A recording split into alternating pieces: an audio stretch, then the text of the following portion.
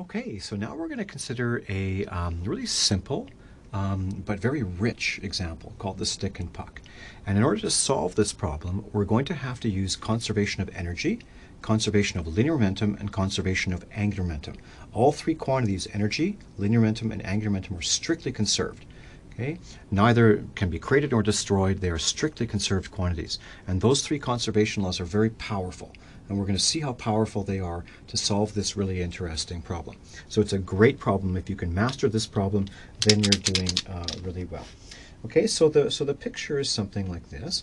We have a flat, horizontal, frictionless surface, like a sheet of ice. And sitting on that surface, that frictionless surface, is a stick.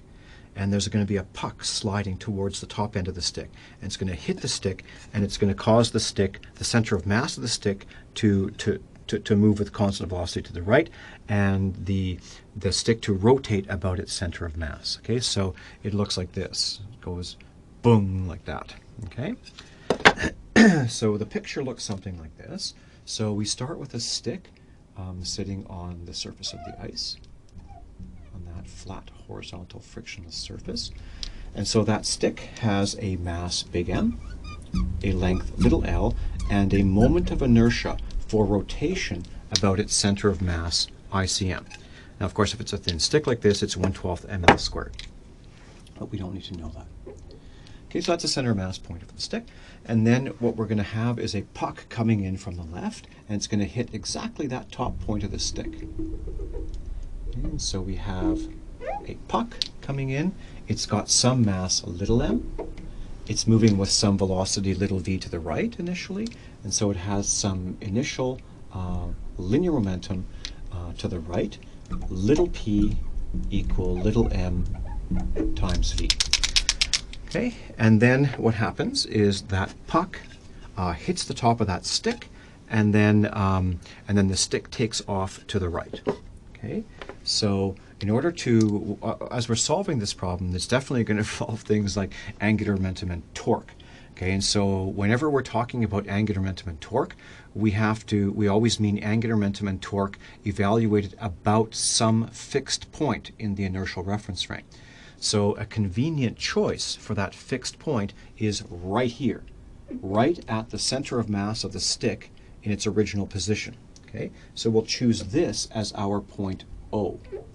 Okay, and so this point O is at the center of mass of the stick in its original position. Of course, later the stick's going to go that way, but O will not move. The center mass of the stick will do this, but O will not move. This is the origin for our inertial reference frame. And so we'll take the I hat direction to be to the right, the J hat direction to be up, and the K hat direction to be coming out of the board, okay, towards me. Very good. And what else do we need here? Okay, so after the collision, what's going to happen, this point O remains the same. This is our fixed point O, and this is our axes. So this is the x-axis, this is the y-axis, this is the z-axis coming out. And after the puck has hit the stick, then the center of mass of the stick has translated to the right like this. And also the stick is rotating about its center of mass. Okay, so maybe a second after the collision, we will suppose that the center of mass of the stick has moved to this location, right over here. Okay, and so the stick is also rotating, and so we'll kind of draw it like this. How will we draw it? Something like this. Okay, that's a terrible stick. Let's redraw that stick.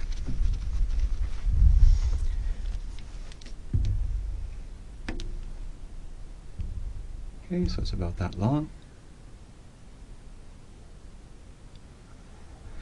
So it looks like that. So the center of mass, point of the stick, at this instant of time is over here, and that center of mass is moving to the right. So yeah, there's rotational motion, but there's also translational motion. So there's linear momentum associated with this stick in motion, and that linear momentum, we'll call that capital P. Okay, and that capital P will equal the mass of the stick, M, times the velocity, capital V, cm, of the center of mass point. Okay, so the center of mass of the stick is translating to the right with a velocity vcm, and so the linear momentum associated with this object is mass times the center of mass velocity. Okay, so we've got that. And also, the stick is obviously rotating in the clockwise direction. So the stick is rotating in the clockwise direction like this, about its center of mass point. And so the angular velocity vector of the stick is curl your fingers in the direction of the rotation, and your thumb points in the direction of the angular velocity. So the angular velocity is if k hat is coming out of the board, then the angular velocity will be going into the board. So there's an angular velocity vector omega of the stick, and this is into the board. Okay, very good. So we start with this guy at rest, and the puck, so the stick at rest and the puck in motion. After the collision, the stick is definitely in motion like this. It has two kinds of motion, a translational motion, added to that a rotational motion. Those two motions combined look like this. Okay. What about the puck? Well, that depends. Depends totally on the situation. Depends on whether it's elastic, inelastic, depends on the moment of inertia of the stick, and so on. So imagine that the moment of inertia of the stick is very large, and it's an elastic collision. So it's very hard to get this stick rotating. Well, then if that puck hits this top of the stick elastically, it's going to bounce back. And so the final velocity of the puck after the collision is going to be to the left. However, if the moment of inertia for the stick is very small, so it's a very light stick made out of styrofoam or something like that, and this big heavy puck hits it, well then that puck is just going to plow on through, and the final velocity of the puck will be to the right. Okay, so it totally depends on the moment of inertia of the stick. It depends on the relative mass, little m to big M, and so on, whether it's elastic, inelastic, so it's a very complicated situation. So what we're going to do is we're going to assume the simplest possible situation. And then we'll look at what that means, because it's actually really cool. So we will imagine the simplest situation, which is something like what happens with billiard balls of equal mass.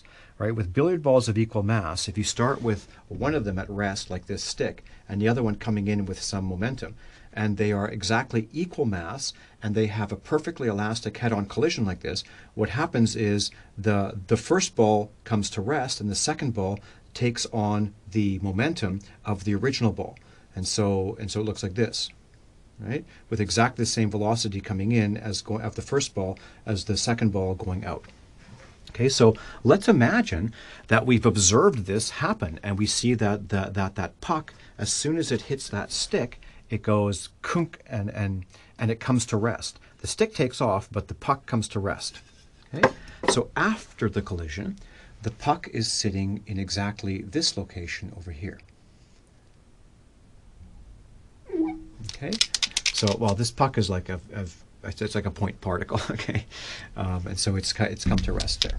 Okay, so the puck was originally moving and the stick was at rest. We're going to assume and then see what happens that the stick moves off with some translational and rotational velocities, but the puck comes to rest afterwards. So what are the consequences of that? This is actually really cool.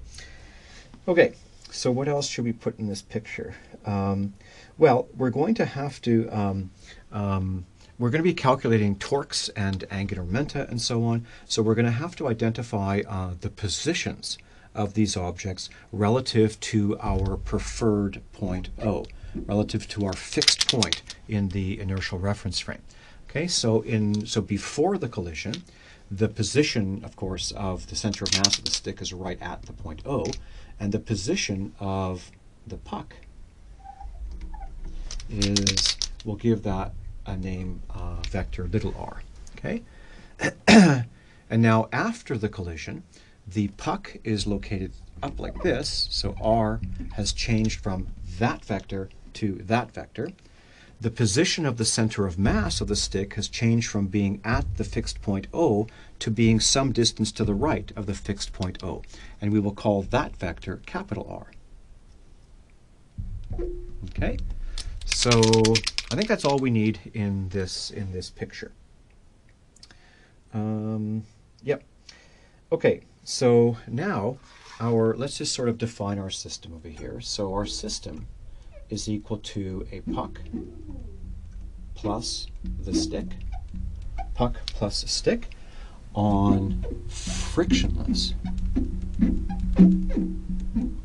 Frictionless surface means that the surface, as external to our system, puck and stick, can exert no horizontal forces whatsoever, and so no torques associated with horizontal forces or anything like that. So it is frictionless. The surface is also horizontal. Okay, and so the gravitational force will be horizontal surface. Okay, and so when we think about external forces acting on our puck and our stick, yeah, there are some. Okay, so there's going to be a force of gravity pulling down on both the puck and the stick, okay, which is in that direction. But then there's going to be an equal and opposite normal force that the ice exerts back on the puck and the stick. So sure, there are external forces acting on our two objects that make up our system, but those forces, the net force adds up to zero. The net external force adds up to zero, and also the torques that the normal and the force of gravity exert would also add up to zero. You know, if there's a normal force like this, you know, then the torque exerted at that point is, you know, r cross force is that way, but then the gravitational force is that way. So r cross gravitational force is that way. So torque that plus torque that is equal to zero. So there's no net torque. There's no net torque produced by external forces. Okay, so that's super important. So if this is the case, it's saying that the sum, where should I put this down here? So the sum of the external forces, there are external forces, but they sum to zero. And also, there are external torques acting on different parts of the system and so on, but they also sum to zero. The sum of the external torques is also equal to zero. Both of them are equal to zero, which is the same thing as saying that the system is isolated. It is isolated from external influences. And if it's isolated, that means that the linear momentum of the system can't change. So whatever linear momentum you had to begin with has to be the linear momentum you have in the final situation after the collision. And also the angular momentum of the system. Whatever angular momentum of the system you had to begin with has to equal the angular momentum in the system afterwards. Okay, so we have that. So, so let's look at first conservation of linear momentum in the form that the linear momentum of an isolated system can't change. Then we'll look at conservation of angular momentum in that the angular momentum of an isolated system cannot change. And then we'll look at conservation of energy. So the energy of an isolated system cannot change. Okay?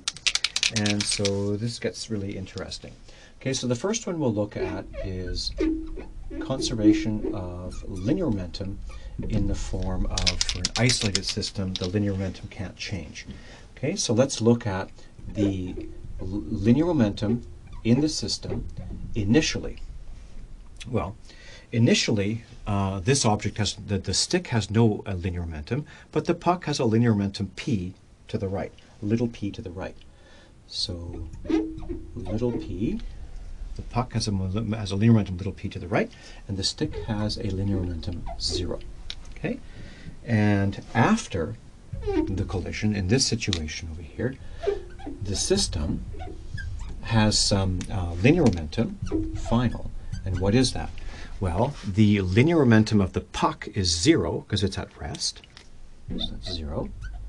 Plus the linear momentum of the stick. Now remember, this stick is doing two things. Its center of mass is moving to the right with a speed VCM. So there's a translational motion involved like this. Plus, on top of that, there's a rotational motion without translation. And when you add those two together, you get this kind of motion. Okay? So the linear momentum is associated with just an object of mass big M moving to the right with a speed VCM. That's big P. Okay? So the linear momentum of the stick after the collision is big P. Okay? And so that's it. And so conservation of linear momentum says that, where should I put this? No, let's put it down here. Okay, so it says that little p is equal to big P. So what's happened is the puck had some linear momentum to begin with, and then after the and no linear momentum in the stick, and then the puck came to rest, and so it must have given, conservation of linear momentum says that it must have given all of its linear momentum, little p, into the linear momentum of the stick, big P. So little p is equal to big P. Okay, or in other words, another way to say this is, so little p is m times little v, that's equal to big M times big VCM. Okay, or in other words, little v, big VCM, so the velocity at the center of the mass of the stick after the collision, big VCM, is equal to little m over big M times the initial velocity of the puck to the right. Okay, that's another way to look at this. Okay, and so this is exactly analogous to this situation that we considered before. So we have an object of mass, say, little m, moving with some velocity v to begin with to the right, and it's going to collide with an object of mass big M, so that's little m, and that's big M. It's going to collide with an object of mass big M that's initially at rest, and we're going to assume the collision is like this. Bang, this guy comes to rest, and this guy takes off. Okay, and so little m, after the collision, is at rest, and big M is moving to the right with a velocity VCM. Okay, and so the linear momentum to begin with is little mv.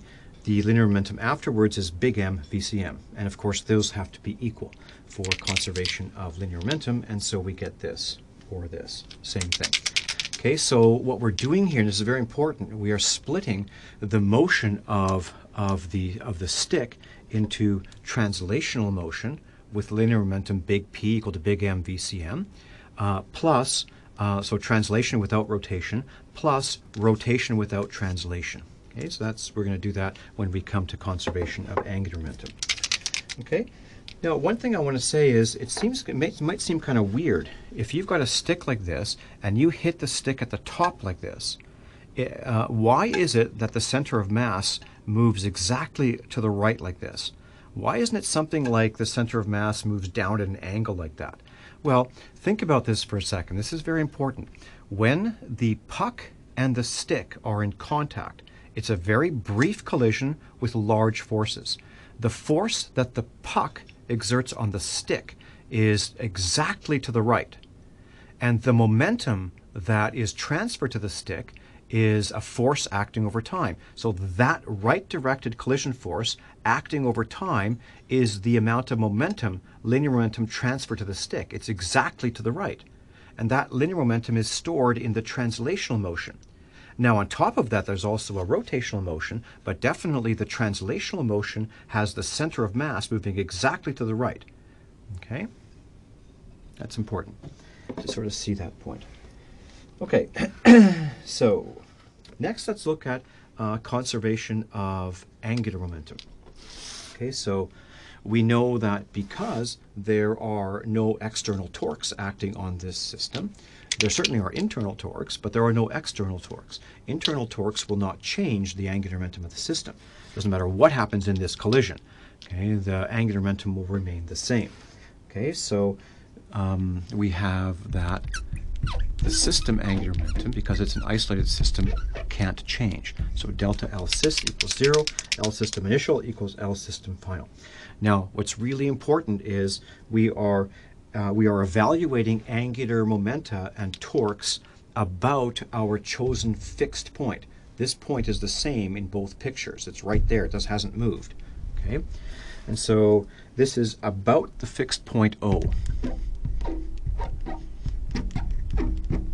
So about the fixed point O, we have the following.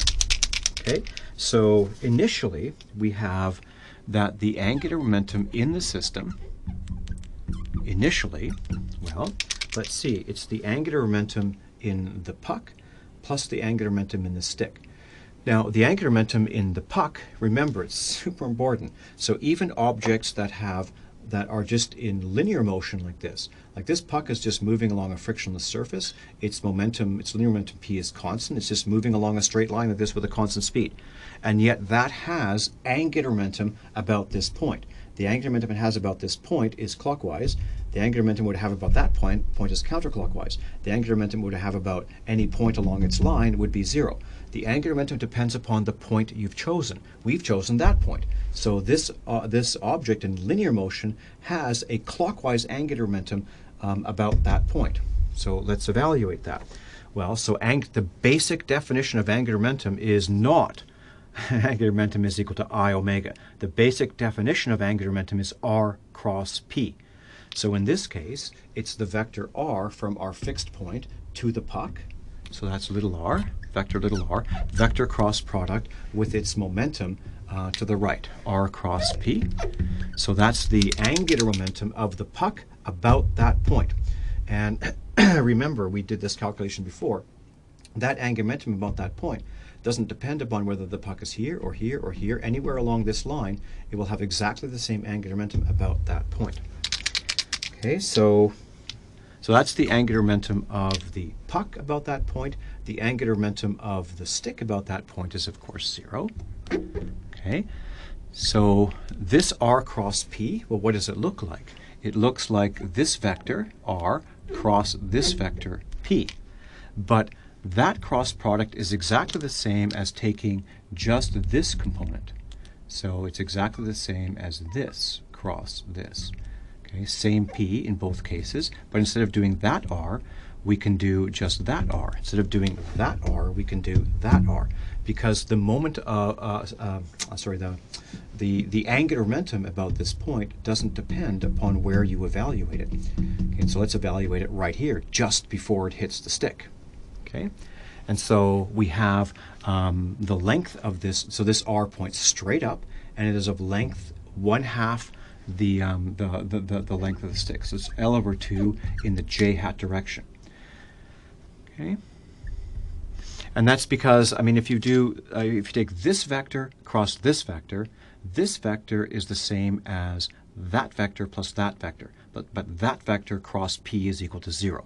So that vector cross p is the same as that vector cross p. Okay, so that's an important trick to be aware of. Okay, it simplifies your calculations quite a bit.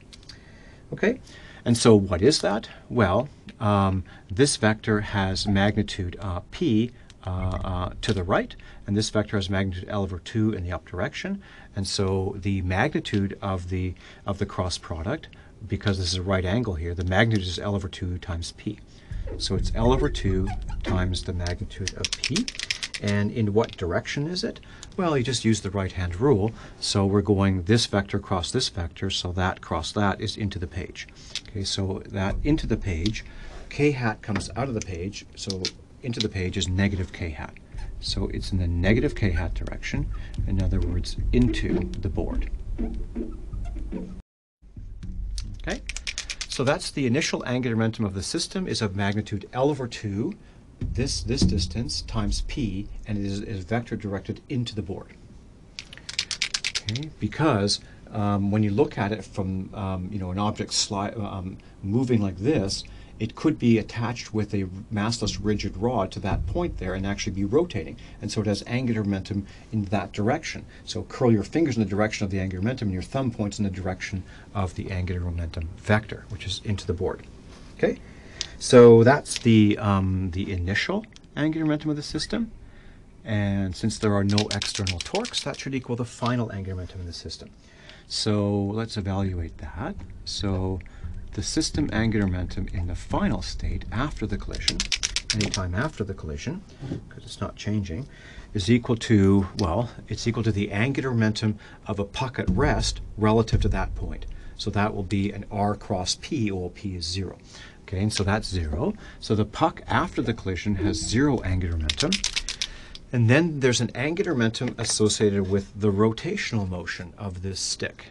Okay, and so let's just think of the stick as being at rest, and let's look at its angular momentum. Well, that angular momentum is clearly clockwise or into the board. Okay, and so that angular momentum is going to be ICM times omega. Linear momentum is mass times velocity. Angular momentum for rotating rigid bodies, say about their center of mass, is ICM times their angular velocity. Okay, so how rapidly they're rotating, radians per second. So that's plus ICM. Sorry, ICM is not a vector. But omega is a vector. Okay, plus ICM times omega. And omega, the vector omega, it's a clockwise rotation, so it's into the page. Or into the board. Okay, so both the initial angular momentum of the system and the final angular momentum of the system are both into the board. They're both clockwise angular momentum. Okay, so we said that the angular momentum of the stick after the collision is equal to ICM times omega. That seems like that's obviously true, but we were a little cavalier in that. So ICM times omega, that's certainly the case if you have the center of mass point is at rest and the stick has a moment of inertia ICM for rotation about the center of mass, and there's an angular velocity omega, then the angular momentum of this situation is clearly ICM times omega. It's not so obvious, but that's the angular momentum about this center of mass point. Okay, but what we really want is the angular momentum about the fixed point O, not that moving center of mass point. It's not so obvious that the angular momentum of when the center of mass is moving to the right like this, it's not so obvious that its angular momentum about that point is simply ICM times omega. It is actually, but as students of physics, we need to be careful. Okay, we need to understand really what we're doing.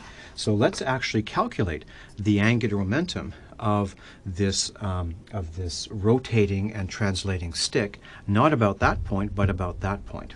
Okay, so let's do this a little bit more carefully. Okay, so in order to do so, here is our fixed point O about which we are supposed to be evaluating our angular momenta. And at this instant of time, the center of mass is located, the center of mass of the stick is located some vector displacement r to the right. Okay, and let us replace the stick with a simpler object, which is just a massless rigid rod with 2 point masses stuck on the ends. And so this stick is doing two things. One thing it's doing is, if we hold the center of mass fixed, it's doing this. And so each mass has some linear momentum at that instant of time. And let's suppose that it's rotating like this. So this object at this instant of time is moving that way. And it has some linear momentum. Let's call it little p. Not to be confused with this little p. Okay? And this mass has a momentum negative little p. Okay, so there's some rotation here, and so the momenta are equal in magnitude and opposite in direction, the linear momenta at that instant of time. Okay? But added to that is the stick is not just doing this, the stick is also translating to the right. So at this instant of time, we have to add to it the fact that both of these masses are translating to the right. And so they have some linear momentum both to the right. Okay? And let's call that linear momentum at this instant of time, let's call it little p prime, just to distinguish it from little p. So this mass, associated with the translational motion of the stick, there's a momentum, linear momentum little p to the prime to the right. There's a linear momentum little p prime to the right for the bottom mass as well. Okay? And so the actual instantaneous momentum linear momentum of that mass is little p plus little p prime. And the instantaneous linear momentum of that mass is negative little p plus little p prime. Okay, so it's this complicated motion. Now, remember that the basic definition of angular momentum is not I times omega. It's r cross p, summed over all of the masses of that object in motion, in rotational motion and whatever. Okay, and so let's work this out. So we're going to run out of room over there. Let's put it down here. Okay.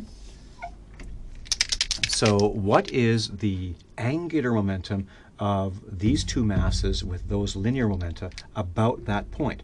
Well, the definition of angular momentum is r cross p.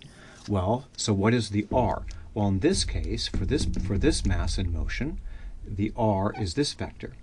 And let's say this is the center mass point. Let's call at this instant of time the vector from here to here, let's call that little r, not to be confused with that little r. Okay? And so if the vector from the center mass to that mass at one end is r, then the vector pointing from the center of mass to the other point will be negative r. Okay? So now we can work out, well, the angular momentum of that point, of that mass in motion, about that point is r cross p. So what is r? Well, it's that vector. That vector is equal to that vector, which is capital R plus little r. So we have a capital R plus little r vector cross product with the total linear momentum. Well, that's little p associated with its rotational motion plus little p prime associated with some translational motion. Okay? And then we add to that the angular momentum of this mass about that point. Okay, and so we need this r. And so this r is equal to big R minus little r. So it's plus big R minus little r, vector cross product, it's r cross p. Well, what is the total linear momentum of that mass at that instant of time? Well, it's negative little p associated with the rotational motion, positive little p prime associated with the translational motion. Okay, so let's expand this out. So what we have is there'll be 8 terms. There will be a capital R cross little p, that cross that, plus a capital R cross little p prime, plus a little r cross little p, and then plus a little r cross little p prime. Okay, and then here we have a capital R cross negative p. That's negative capital R cross p. And then here is a positive capital R cross little p prime. And then negative, negative, that's a positive little r cross little p. And then a negative little r cross p prime. Okay, so there's 8 terms there. 6 of them will cancel out. Okay, so let's look. We have a capital R cross little p. There's a negative capital R cross little p. That cancels out. And there is a positive little r cross p prime, negative little r cross p prime. Those two cancel out. Okay, so you got that. And then these 2 terms add a capital R cross p prime. However, p prime is the momentum, so the linear momentum associated with translational motion. It's to the right. Capital R is also to the right. Those vectors are parallel, and so their cross product is 0. And so this is 0. And this is 0. And so all we're left with is these 2 terms. So this is equal to just twice little r cross p. Okay, and so what is that? Well, little r cross p is there's a rotational motion of this guy, and the linear momentum associated with the rotational motion is little p. And so r cross little p plus negative r cross negative little p is r cross p plus r cross p is twice r cross p, is in fact the angular momentum of our object about that point, which is of course ICM times omega. Same thing. Okay, and so what we've just proven here is that the angular momentum, we've got this stick whose center of mass is moving to the right, and there's rotation about the center of mass. We've proven that the angular momentum of that stick in that complicated translational plus rotational motion, the angular momentum about that point is exactly the same thing as the angular momentum of the stick at rest about a fixed center of mass point, just ICM times omega. Okay, but you want to be careful about things. You want to understand this is a really important point. It plays a huge role in all kinds of problems. Okay, you need to understand that point in order to get the right answer. Okay, so very good. So we got that. And so what else? So so now we say, okay, so this is the initial angular momentum in the system was this. It's into the board in the negative k hat direction, L over 2p. The angular momentum in the final is just ICM times omega into the board. And so we equate these 2 things, and we can solve for the angular velocity. So we have this L over 2 p in the negative k hat direction. So that's the angular momentum of the puck. Okay, just before it hits the stick, or any point along here. That's the angular momentum in the system to begin with. The angular momentum in the system afterwards is ICM times omega. Now omega is omega in the negative k hat direction.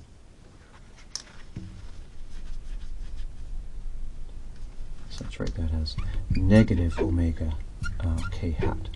And so we're imagining that omega is positive for clockwise rotation of the stick. Okay? And so then we can just solve for omega. So we get the angular velocity of the stick in the clockwise direction there is equal to L times P divided by 2 ICM.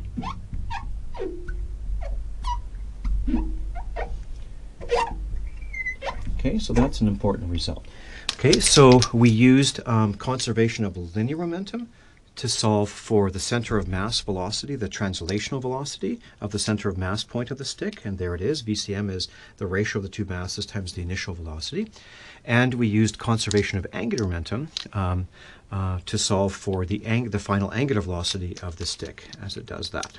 Okay, and so you can look at this thing and you can see that, yeah, this actually makes sense because this result for the angular momentum is greater.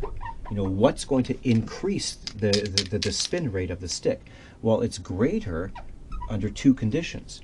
If we make L or P larger, so larger P or L, so obviously if you give that puck a larger initial momentum, that stick is going to be rotating faster. Also, if you make the stick longer like this, or you know, hit it higher up versus lower, it's harder to cause rotation when you're hitting low, because torque is R cross F. The bigger R is, then the larger the torque is. Okay, and so the bigger L would be, the easier it is to rotate that thing. Okay, and so it's going to cause a faster rotation. And it's also greater, the angular velocity is greater for smaller ICM, because ICM is in the denominator. And that also makes sense, because if you have a stick that's very massive, very heavy, large moment of inertia, then the angular, that puck is going to hit it, and the angular velocity, it's hard to get that stick rotating. So the angular velocity afterwards is going to be small. But if the stick is very light, just made out of styrofoam or something like that, that puck hits it, it's very easy to get that thing spinning, and so the angular velocity is larger. Okay, so we've solved for the final motion, assuming that the puck comes to rest. We have solved for everything to do with the final motion of that stick. Its linear motion and its angular motion, using conservation of linear momentum and conservation of angular momentum. Okay, so now we're going to go to the next step, which is looking at conservation of energy. And that's going to reveal something really interesting about this problem. Okay, so I'll erase the board and I'll be back. Okay, just to recap, so we used conservation of linear momentum to show that the translational momentum of the stick after the collision is, that's big P, is equal to the translational momentum of the puck before the collision. Or we figured out the VCM, the velocity of the center of mass of the stick, is the ratio of the masses times the initial velocity of the puck. Okay, and then we used conservation of angular momentum to show that the final angular velocity of that stick is LP over 2 ICM. So now what's interesting is we have the final velocities after the collision. We have the initial velocities before the collision. So we can work out kinetic energies. We can work out kinetic energy final, kinetic energy initial. How do they change? Okay, is it an elastic collision? Is it inelastic? And remember, what we've done is we've assumed that the nature of the collision is such that the puck comes to rest as soon as it hits the stick. Okay? And so what are the consequences of that? Well, they're very interesting, and to work them out, we use conservation of energy. Energy is always conserved. Okay, and so let's apply that powerful principle. Okay, so we're going to apply the conservation of energy in the form of the change in the total energy of an isolated system is equal to 0. Okay, so delta E total is equal to 0. Okay, so that means that so the change in the total energy, well, there's kinetic energy certainly involved. That could be changing. And then there's a change in other forms of energy.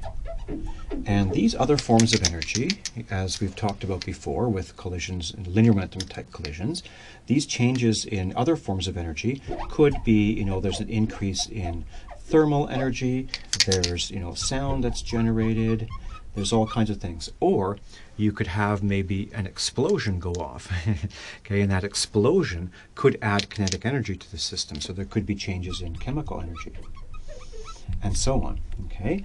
So this delta E other, if it's thermal and sound and so on, this delta E other is positive, and the change in the kinetic energy is negative. Kinetic energy goes down.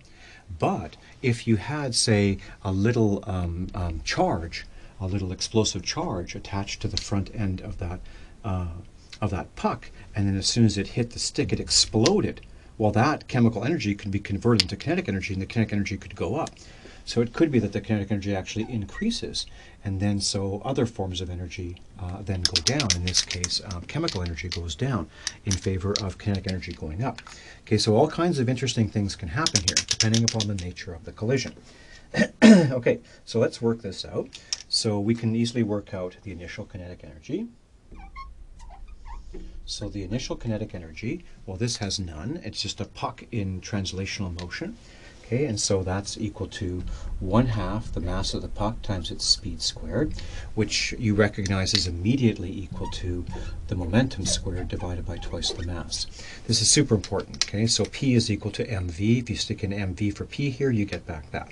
Okay, so these are two equivalent forms for kinetic energy. Okay, and then the final kinetic energy. Now the final kinetic energy, if you look, there's two kinds of motion involved here. One is the stick is translating, and one is the stick is rotating. So there's kinetic energy, energy of motion stored in both of those types of motion. So there's kinetic energy associated with the translation of the stick, plus kinetic energy associated with the rotation of the stick. So that this motion here is translation without rotation plus rotation without translation. Okay? And so we can add those kinetic energies up. Okay, so what do we get? So the translational kinetic energy of the stick, well, what we've got is a stick with a momentum capital P and a mass capital M. And so the energy associated with the translational motion is capital P squared divided by twice capital M. It's like little p squared divided by twice little m. Okay, plus the kinetic energy associated with rotation. Well, we have an object that with a moment of inertia ICM for rotation about its center of mass. So that's just 1/2 ICM times its angular velocity, final angular velocity squared. Okay, so now what you do is you say, so the final kinetic energy depends upon capital P and omega. Well, we know that capital P is equal to little p, so for this we can substitute in little p. Okay, and omega, we have an expression for omega. We take this expression for omega and we substitute it in there. And so then this expression will be proportional to little p squared, and this expression will be proportional to little p squared, because omega is proportional to little p. And so the whole kinetic energy final is proportional to little p squared. And so it's proportional to the initial kinetic energy. Okay, and so I'll let you work through the algebra. It's just one line of algebra. And what we get is that the kinetic energy final is equal to some fraction times the original times the initial kinetic energy. We get little m over big M plus little m times L over 2 squared divided by ICM. Okay, that times the initial kinetic energy. Now, I'll let you notice something immediately kind of interesting about this. So kinetic energy final is some fraction of the original kinetic energy. So it depends upon the ratio of the inertial masses, little m to big M. That's to do with the translational motion. But then interestingly, look at this term. Little m times L over 2 squared, what is that? Well, that is the moment of inertia associated with an object of mass m attached with a massless rigid rod to that point. So this is an elemental rigid body of length L over 2 times mass m. That's the moment of inertia for that elemental rigid body. And you're comparing that moment of inertia to the moment of inertia of the stick about its center of mass. Okay, it's like the linear mass It's the ratio of the linear masses divided by the ratio of the angular masses, so to speak, the moments of inertia. Okay, so that's interesting. Something interesting is going to emerge. So what we're interested in particular is delta E other. What is delta E other? Is it positive, negative, zero? So delta E other is equal to negative the change in the kinetic energy. So change in kinetic energy is final minus initial. Negative that is initial minus final. Kinetic energy initial minus kinetic energy final. And what we're always interested in, we don't care what delta E other is. What we care is how does delta E other compare to another energy in the system, namely the original kinetic energy in that puck. So what you want to do is you want to factor out the kinetic energy initial.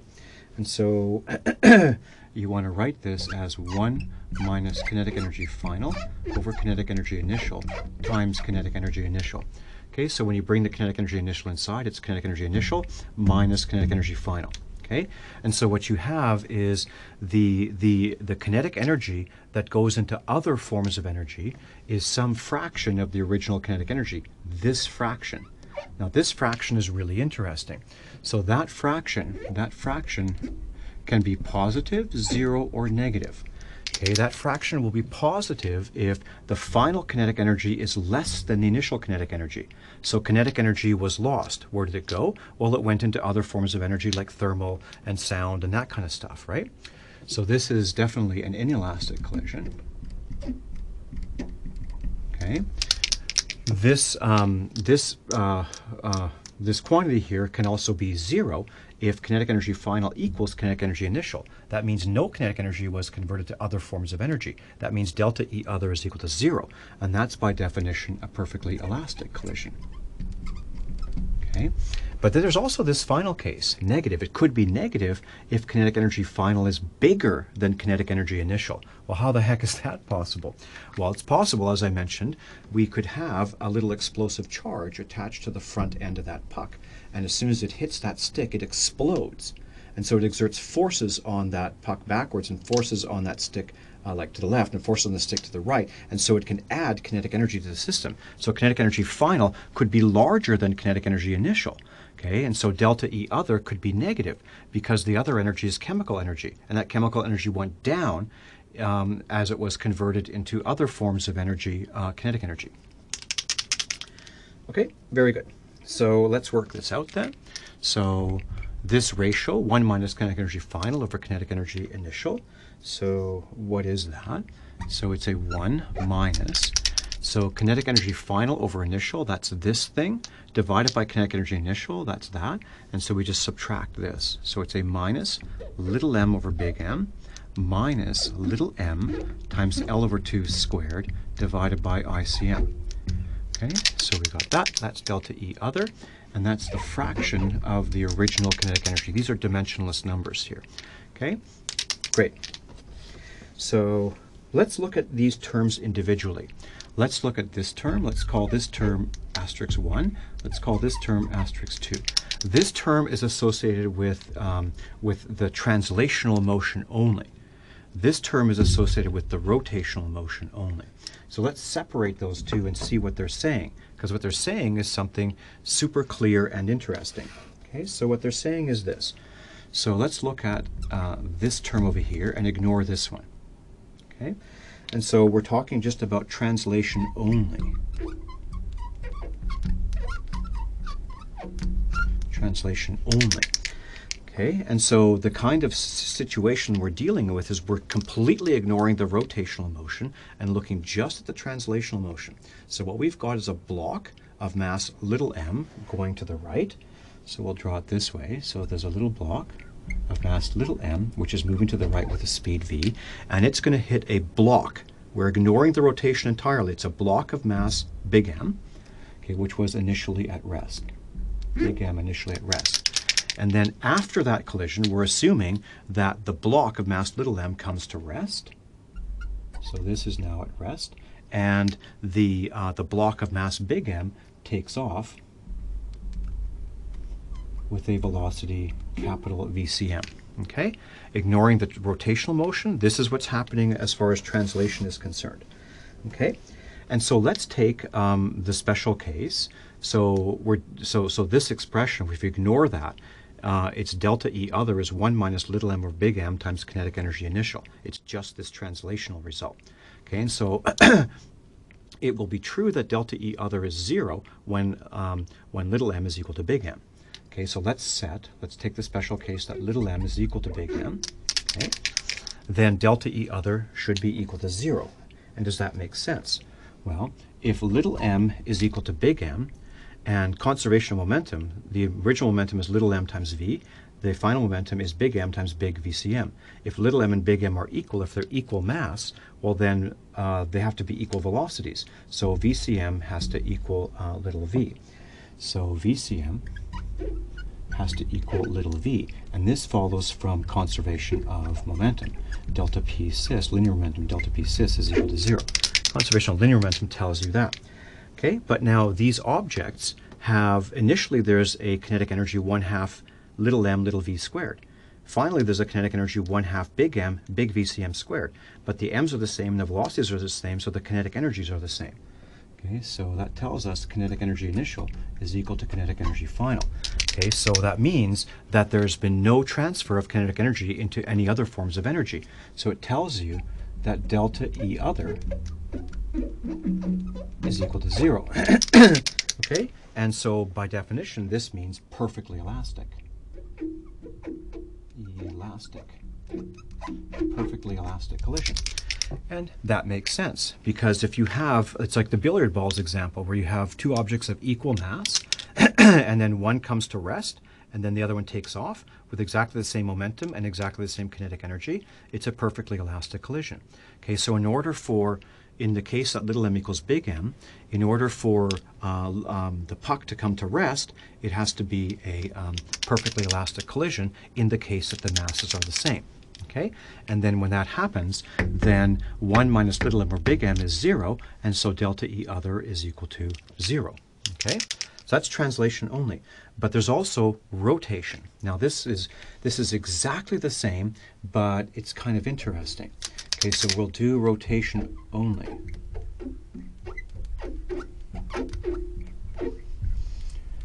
Okay, so rotation only. So what we're going to imagine is this. We have the stick initially at rest. We're completely ignoring translational motion, and we're thinking of everything, just the rotational aspect of the motion. Okay, so we have an object, a stick, with a moment of inertia ICM for rotation about its center of mass. And what we have is a puck of mass little m coming in with a speed little v. Okay, now the dynamics doesn't know whether this was a mass which was in linear motion before it hit the stick, or it was a mass stuck on the end of a massless rigid rod of length L/2 that just swung into the top of the stick. Okay, so we're going to convert this linear motion into an equivalent angular motion. So now everything is angular motion. Okay, so it's just like this. Okay, and so what we imagine is well, these are all point particles, but I have to separate this just to draw the diagram. Okay, so we're going to imagine a mass, little m, attached to a stick, a massless rigid rod of length L/2, and this thing is swinging in like this. It's going like this. It's going bang, like that. And so it's got some angular velocity. Instead of this linear velocity, just before it hits the stick, it's got some angular velocity. Okay, and so that angular velocity, let's call that angular velocity omega prime. Now, if we make omega prime larger, then the mass little m will hit the stick higher speed. Okay, so we know we want that mass to hit the stick with a speed little v. Okay, and so we choose omega prime such that omega prime times L/2, so the angular velocity of this massless rigid rod times the length L/2 will be the tangential velocity of little m just before it hits the stick. So we set that thing equal to little v. Okay, that's what that omega prime is. Great, so now we've converted that translational motion into rotational motion. So now, and also we're talking about rotation only. So that means that this point right here is fixed. So we are not going to allow the stick to translate. We're going to hold this point fixed. And so we have this mass coming in, bang, it hits it, and the stick rotates only, but does not translate. So we have one rotating object hitting another object which can rotate. Okay? It's all about rotation. Okay, and so it looks like this. After the collision, little m on its little massless rigid rod of length L/2 has swung up and hit the top of the stick, and it has come to rest. So this object has stopped rotating. So it's sitting like this. Okay, and it's not rotating. So this thing is at rest. Just like this second rotating object, the stick was initially at rest. So this was so mass m was originally rotating and the stick was at rest. Afterwards, the mass m is at rest, but the stick is rotating. So this point is fixed. That's really important. This point is fixed in position. We're dealing with rotation only and no translation. And so then this thing is going to be rotating with some angular velocity omega that we calculated before. Okay, that's the final angular velocity. Okay, now just like up here, so now we're dealing with rotation only, so we ignore this term, and what we have is, so my battery's getting low here, I'm talking too long. Okay, so what we have is, if we ignore the translational motion, that drops out. And if we were to solve just this problem, we would get delta E other is 1 minus m L/2 squared divided by ICM. Okay? And so that will equal 0. In other words, delta E other will be 0. In other words, it's perfectly elastic if this equals this. Well, what does that mean? Well, m times L/2 squared, well, that's the moment of inertia for our mass m attached on this massless rigid rod of length L/2. That's our elemental rigid body. So we're saying the moment of inertia for that swinging object or rotating object is equal to the moment of inertia for that rotating object, namely the stick. Okay, so let's assume that. Just like we said little m is equal to big M, to make that thing equal to 1, now we're going to make little m L/2 squared equal to ICM to make that term equal to 1. So then we'll get 1 minus 1 is 0. Okay, so let's do that. So let's say that m times L/2 squared is equal to ICM. Okay, so they are two objects with the same moment of inertia. Okay, and so conservation of angular momentum is going to say, because they have the same moment of inertia, whatever the angular velocity of the object on the left was to begin with, has to be the angular velocity of the object on the right. Just like this, the linear velocities had to be equal when the masses are equal. The angular velocities before and after have to be the same.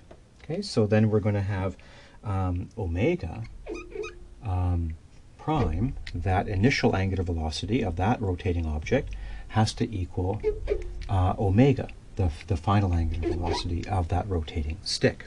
Okay, and so the moments of inertia of these two objects are the same, this object and this object, and their angular velocities are the same. And so their kinetic energies are the same. So it tells you that the kinetic energy of this object initially is equal to the kinetic energy of that object in rotation finally. Okay?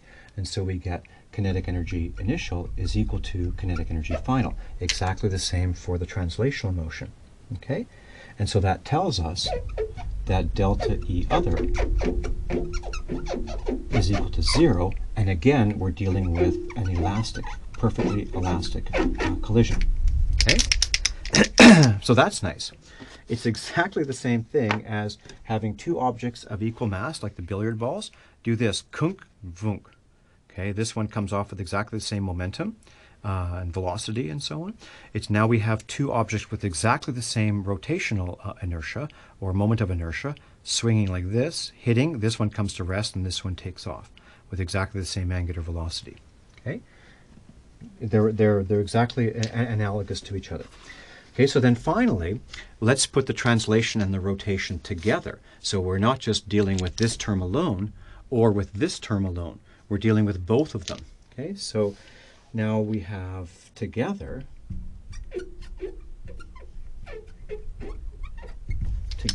what's happening. So delta E other, Okay, so this delta E other is equal to this fraction of the original kinetic energy, which can be positive, negative, or zero. So let's look at these cases. So this is positive, 0, and negative. Let's look at the positive case. So for the positive case, we can make this number positive if this were, say, 1 minus something.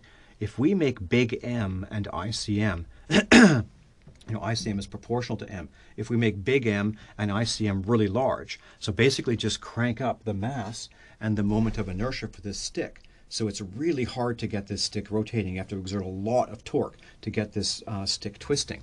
Okay, then you have big numbers in the denominator here, and so 1 minus that number is definitely going to be positive. Okay, and so now you're talking about this. So this is cool.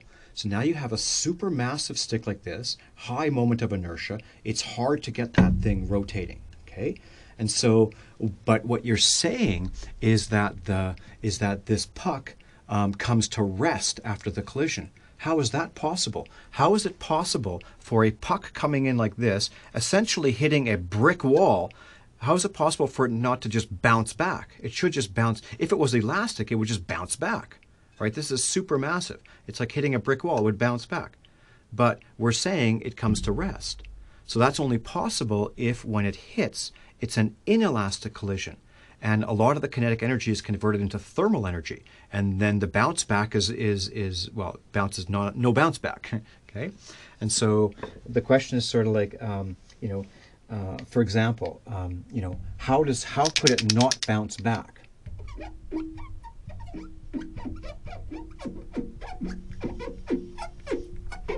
From a very large M and ICM. Okay, because when M and ICM are very large, this is positive. Okay, so how could it not bounce back unless it's inelastic? Okay, and some of the kinetic energy is converted into thermal energy, and so delta E other is positive, and so it's this kind of thing, thermal. Okay. Now, what about the case of delta E other equals 0? Well, now what you have is this is obviously elastic. Delta E other is 0. None of the kinetic energy was converted to other forms of energy. That's the definition of an elastic collision. Okay, so that means that this puck had some initial kinetic energy, and then afterwards it went into the kinetic energy of translation plus rotation of that stick, and none was converted to other forms of energy. So what you have is, this is the elastic case, okay, the elastic case with a certain fraction of the original kinetic energy. That's big M, little m or big M times the original kinetic energy. That goes into translational kinetic energy of that stick. Okay? And the other fraction of it, which is M, little m times L over 2 squared, divided by ICM, times kinetic energy initial, that goes into the rotational kinetic energy, the energy associated with the rotation of the stick. That goes into K rotational, such that none of the kinetic energy is lost or converted into other forms. And then the final example, which is really interesting, most interesting, is this could be negative, this expression here. So how could that happen? Well, so let's suppose that we have not a very large M and ICM, but suppose that we have a very small mass and ICM here. So this is an extremely light stick, and this heavy puck is coming in like this. Now, obviously that puck is just going to plow through and keep on going. So that puck should be moving to the right afterwards if we make ICM and M really small. Okay? And yet we're saying we observed that, oh yes, it came to rest afterwards. Well, how's that possible? Well, it's possible, as I've mentioned before.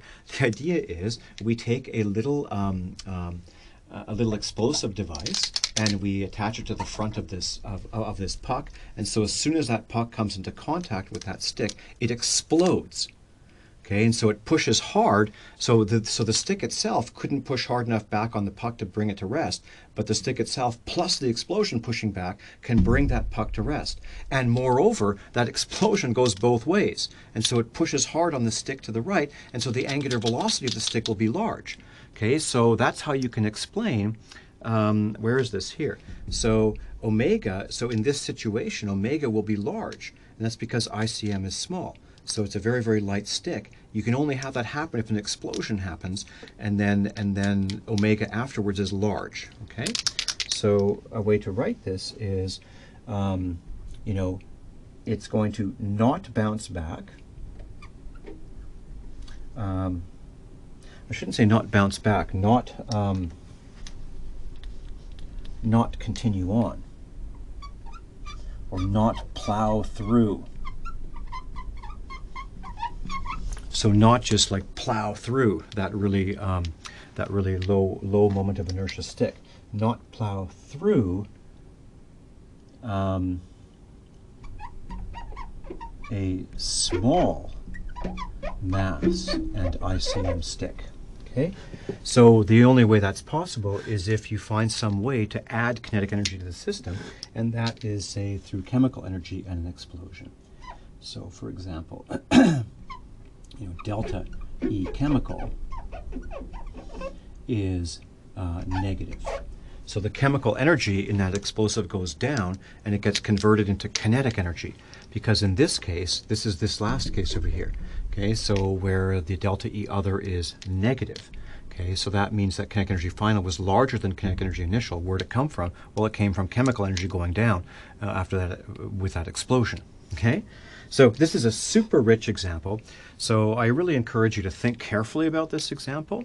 Everything that was talked about here. So it involves, remember that objects with linear motion can have angular momentum. Okay, and so initially there's some angular momentum in the system that's equal to the final angular momentum in the system. Initially there's a linear momentum, and finally there's linear momentum, and so on. And then so you can solve conservation of linear momentum and conservation of angular momentum to determine the final velocities of everything, translational and rotational. Once you know that, then you can work out changes in kinetic energy. And so you can apply conservation of total energy to figure out what delta E other is. Okay, and so then delta E other, it'll be positive when it's an inelastic collision, it'll be 0 when it's an elastic collision, and it'll be negative if you found some other form of energy to convert into kinetic energy. Okay, so it's a very rich problem, and I really encourage you to try to master this kind of stuff at this level. Okay, this is sort of like a really good, a nice strong Phys 121 level of mastery. Okay, very good.